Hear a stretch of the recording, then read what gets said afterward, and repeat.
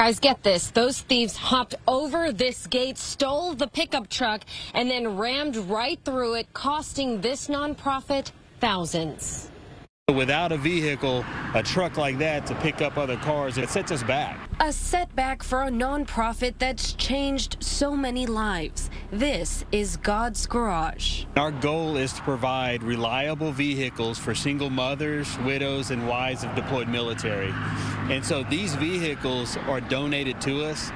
And so we want to turn around and gift those to them at no cost. And this 13-acre land in Conroe is where the hard work gets done.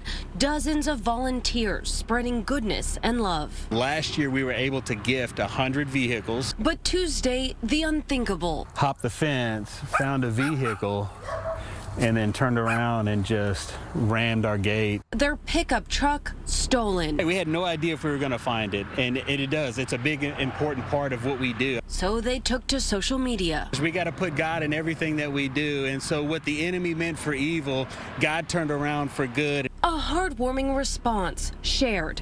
Not long after, their truck was found, crashed in a forest in Willis. In the trees, beat up. The steering column ripped that up. Today, they crushed the whole front of this. A lot of work needs to be done. The fence, probably $10,000 or so. But he says nothing will stop them from their mission to help those in need. Christ loved them, and we're working hard for them. The list is long, but we're doing our absolute best.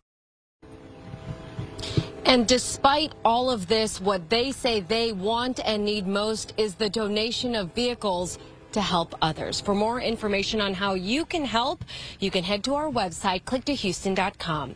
Reporting live from Conroe, Roseanne Aragon, KPRC 2 News.